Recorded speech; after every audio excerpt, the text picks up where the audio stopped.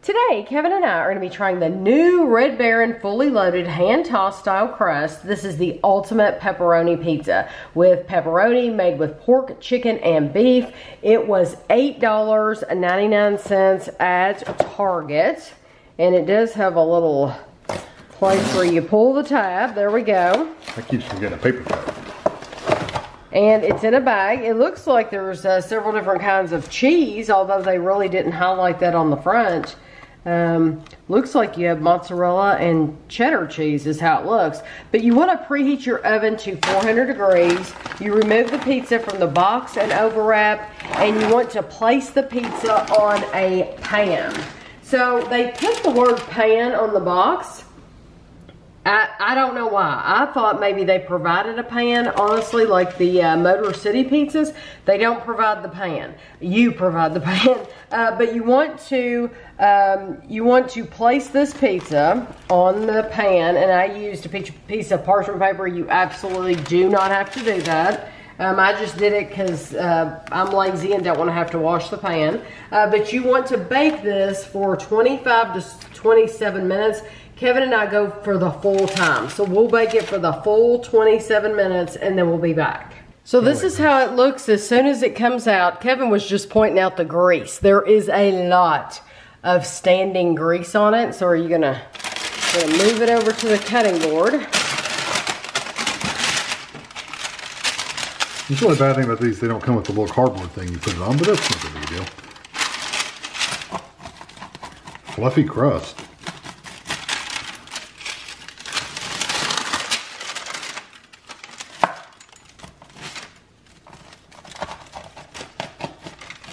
And I'm seeing 3 different shapes of pepperoni. You have round pieces, you have wedges, and then you have little like cubes. Yeah, I noticed the little wedges then. So this, like I said, ultimate pepperoni made with pork, chicken, and beef, but they didn't really highlight the cheese. It actually does have, though, Parmesan, cheddar, and mozzarella. And it is manufactured by FFC Global Supply Chain in Marshall, Minnesota. Let's see, it says visit our website at www.redbaron.com, and of course they're on Facebook as well. There were 6 servings, so we got 6 pieces. So 1/6 of the pizza is 370 calories. So this is, of course, I didn't cut it exactly perfect, but it's close enough. No, it says don't forget, keep pizza frozen while preheating. I think a lot of people like to pull it out of the freezer and just lay it out on the countertop while it's preheating. But you know, it takes our oven a good 10 minutes at least to heat up to 400 degrees. So they're saying give it that 10 minutes back in the freezer. Remove pizza from box and wrapper before baking. Do not thaw pizza. They really don't want you to thaw the pizza. I know. For food safety and quality, cook until the internal temperature is 160 degrees Fahrenheit before eating. How many of you have a food thermometer and take the temperature, take the pizza's temperature? Never. I've never in my life taken the temperature of a pizza. Cook thoroughly before eating. Cooking times may vary. Let cool for at least 2 minutes. We have done that. Refrigerate or discard any unused portion. What else you gonna do with it? That's what I'm thinking. If I don't refrigerate it, I guess sit it on the counter. I guess don't sit it on the counter. I think it's almost like they're worried you're gonna get sick if you don't. Well, like they've had. sued. That's what I'm thinking. That's what it sounds like. It sounds like they're really taking preventative measures on this box because either they've gotten sued or they want to make sure they don't get sued. Exactly. I don't know. I don't know the ins and outs of that. That's just how it comes across. Okay, this one has a piece of pepperoni right on the tip, so I'm going to eat that first.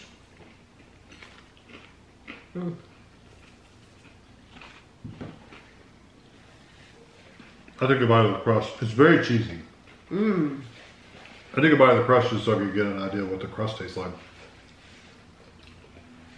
It's got like that Parmesan cheese, like the dry, powdery Parmesan cheese. You can see it sprinkled all over the pepperonis and stuff. I really like the pepperoni.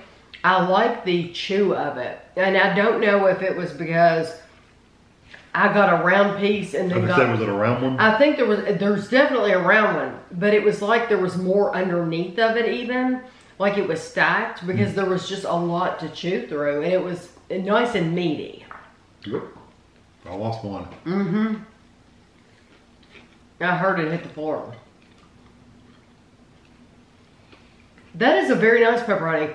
It's not a, it's not what I would consider a spicy pepperoni, but it has a nice flavor to it. No, it's got some, it has spice to it, but it's not like burn your mouth hot. It's just, there is a little, I got something in there that's a little spicy that like gives it just a hint of a tingle in the back of your throat. I like the crust. I like the sauce too. Would you consider this kind of a sweeter sauce?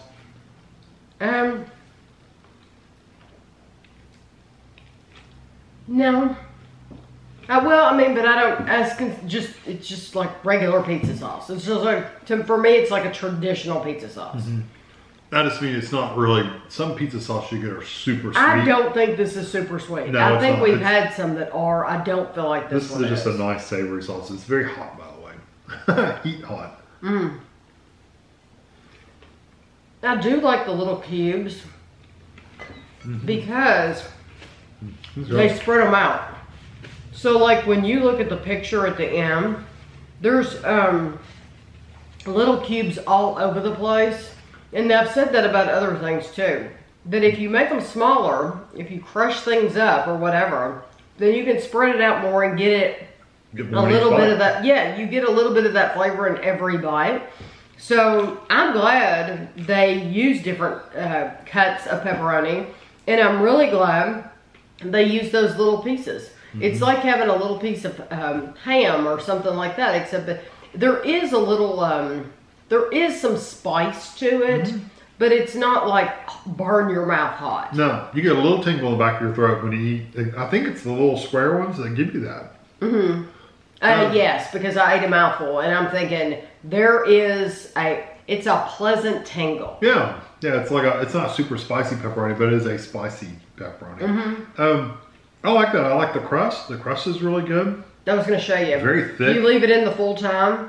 It didn't burn. Yeah, it was perfect. The pepperoni, you get the little singe on some of the pepperonis. It gives you a little crispiness. It's really good. We like that kind of stuff. But the back crust, the bready part in the back, it's got a really nice texture and flavor too. So you'll want to eat even that part. Yeah, I think you will too. It's really good. I like it. I like the pepperoni. I'm like you. I agree that if you get just the round ones, then you get just a few round ones and you have to kind of like spread them out and make it last. With them adding the round ones, which gives you that round pepperoni texture, but it also has all those little ones that really make sure you get a bite of pepperoni in every single bite. You get the taste of pepperoni in every bite.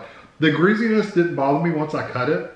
Oh, you didn't sop it up? I didn't touch it. I think some of it ran out on the parchment paper when I cut it. It ran off and it's sitting on the parchment paper over there. Kevin has done that before. He's taken like a paper towel and just lightly tapped it. And I'm like, don't do that. Don't get rid of any of those juices because that's good. I like that. This, we've tried two. They had this pizza and they had a barbecue chicken. I like this one more. This is more your traditional pizza. Because the chicken one, the barbecue chicken, if you didn't watch that one, hopefully you did. But you really tasted the barbecue. And all barbecue. The chicken was completely unnecessary because there just wasn't enough of it on there to make a difference. Right. Truly. This is fully loaded pepperoni. It really has, they brought the pepperoni. They brought you 3 different cuts, like I said. And they did a really good job with this. So I think this is a great pepperoni pizza. I do too. It was $9.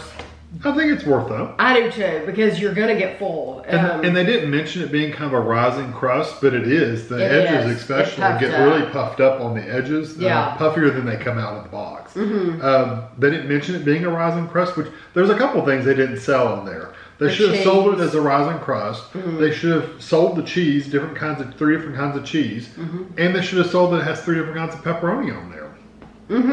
They should have highlighted that. Even on the back of the box, they didn't highlight that, which is surprising. sell the stuff you're putting on there. Make people want to buy it. Because a lot of companies, pizza companies, they put one kind. They put just the round pieces, and you get what you get, and there's that one layer, and you might get like 2 per slice or whatever. This is like loaded down with pepperoni, so I'm really pleased with that. Yeah, I think they did a good job. I would eat this again. I would pay $9 for it again for sure. Yeah. So I hope you enjoyed the video, and thanks for watching.